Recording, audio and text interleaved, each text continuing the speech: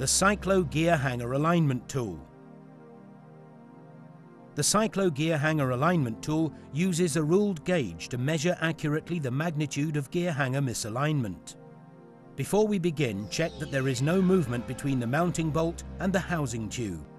If any movement is felt, loosen the lock screw with an Allen key.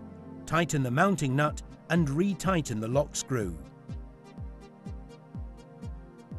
Screw the mounting bolt into the gear hanger so that the mounting nut butts against the face of the gear hanger.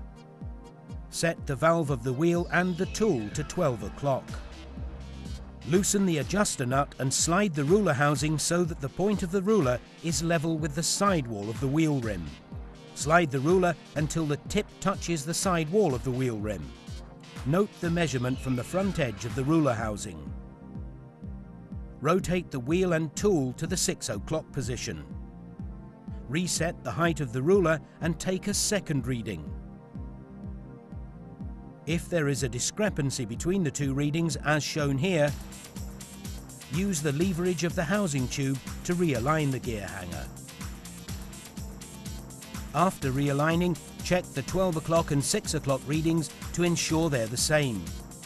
Once correct, repeat the process at 3 and 9 o'clock positions until all 4 readings are the same.